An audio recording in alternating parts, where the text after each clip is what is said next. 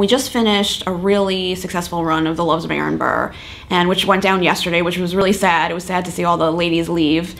And now we have something called Unpacked, which is about to open. It's from artist Pete Hoffmeister, and he is doing 6 contemporary installations inside the period rooms again, really about politics historically and then contemporary politics as well. So his is definitely the most conceptual contemporary art exhibit we've done so far, and I think it'll make people think even more outside the historic house box than even before.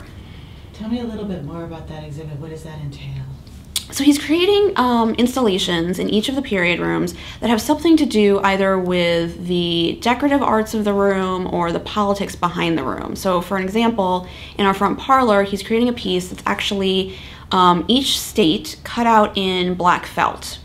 But he's made them the size that correlates to the current prison population in each of those states. And it's going to be laid on the floor, so it's almost going to create a pattern like the patterned rug in the parlor right now. So talking a little bit about pattern and decorative arts of a historic nature.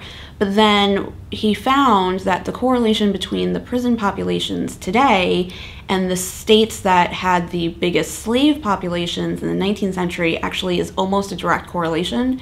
So we're also talking about politics 18th, 19th century today as well. That's actually kind of stunning. Yeah, isn't that cool?